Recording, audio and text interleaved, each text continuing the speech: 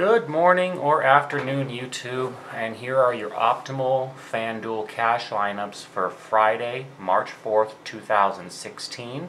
My projections are on the last video, and you'll be able to see my recommended cash lineup for a moment at the end of when I do all the other optimals before I move on to the GPP. If you're interested in why I chose the players that I did for my cash lineup, just watch my last video. Okay, so first up, let's go on to Roto Grinders. Let me zoom in here.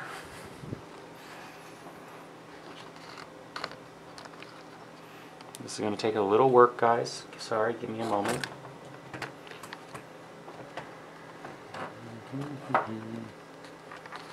And let's zoom this puppy in.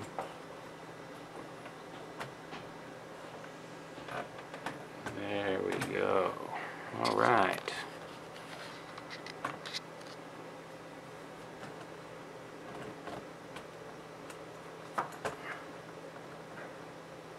I don't think I got all of it in there yet. Give me just 1 second, guys. I'm going to pull it out just a second. You guys got to be able to see everything. Otherwise, yeah, you got them to the center at the bottom there. All right, that should fix that up. Let's get this zoomed in for you. All right, looks pretty good, and I think you guys can see everything there. So, the center might be a little cut at the bottom, but that's all good. All right, so, Roto Grinders. They have, for us at power, point guard, Lillard and Russell. At shot guard, we've got Wade and Oladipo. At small forward, we have James and Winslow. At power forward, we have Parker and Turner. And at center, we have Len tonight. And Roto Grinders is projecting this to score a 313. So next up, let's go on to Roto Wire. Roto Wire has, for us at point guard, Teague and Russell. At shot guard, they have Barton and Booker. At small forward, they have James and Tucker. At power forward, they have Millsap and Porzingis. And at center, they have Brook Lopez. Okay, and they are projecting this to score a 288. Personally, guys, you see that $100 remaining at the top there? With Brook Lopez at 8,500, I would be swapping Lopez out for Whiteside every single day of the week. It could be done. But anyways, that's their ideal. Okay, so going on, this is Fantasy Pros now. And Fantasy Pros has a very interesting lineup. At the point guard, you can see it's punt both ways with Mack and Pressey. And then shot guard, DeRozan and Batum. Small forward, James and George. Power forward, Favors and Millsap. And then center, Jefferson. I mean, other than the point guards at the top being complete punts, I mean, the rest of the lineup looks good. But again, why would you put Jefferson in down there when you can take Len? Personally, that would be my swap. Fantasy Pros is projecting this to score a 289. Okay, finally we're going to Daily Fantasy Cafe. And Daily Fantasy Cafe has for us at point guard Rubio and Mack. At shot guard DeRozan and Barton. At small forward James and George. At power forward Millsap and Teletovic. And at center, Len. And you can kind of see where the popular choices are. Okay, real fast, I'll just pull my cash lineup up so you guys can review that briefly. That's what I did. Point guard, Dragic, Kanan. Shot guard, Depot and Barton. Small forward, James and Antetokounmpo. Power forward, Millsap and Parker. And center, Len. Okay, and it's just a review. If you want my descriptions, go back to the other video. I'm projecting this to score 308.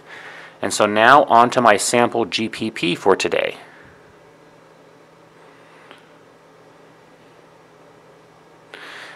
And it's a strange day for GPP in that there aren't any 10 grand players out there really. There's just not.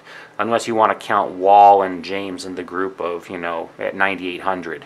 While I usually recommend a balanced strategy for a cash game and a stars and scrubs strategy for a tournament or a GPP, today I think that having the exact right balance is what's going to win all the cash.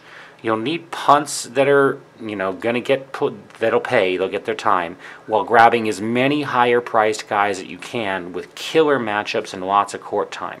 So with that all in mind, this is the sample I threw together. At point guard, I have Kyrie Irving and Russell. Irving has the Wizards today, which on its own would be enough to play him.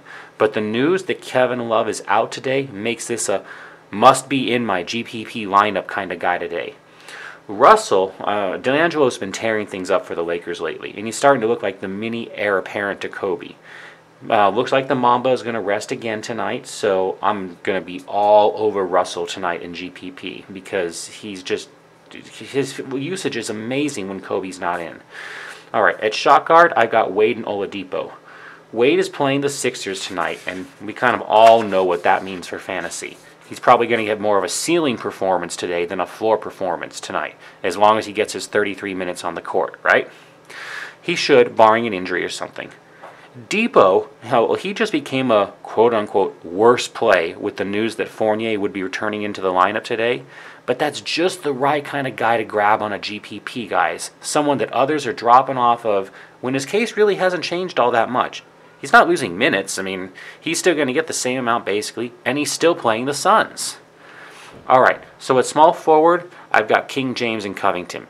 James is a great cash play, but he became a must-play cash or GPP as soon as Love went out. His usage isn't going to bump a ton, but the guy that was projected to score 51 is now projected to score 57. And I will eat up that hopeful 6 times value all day long. Covington is more of the GPP play here because, you know, he can be a bit inconsistent. That's kind of the point of a GPP, right? I mean, okay, so look at his minutes and his scoring. And then you look at Matt Barnes, $100 cheaper, you know, compare him to Covington. And then you tell me who you'd rather take tonight, even with Covington playing the slow-ass Miami Heat.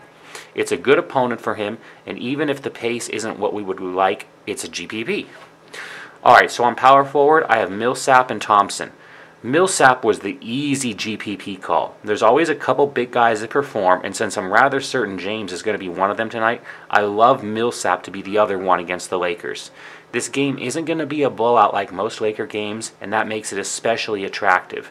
And we're going to round out with Thompson.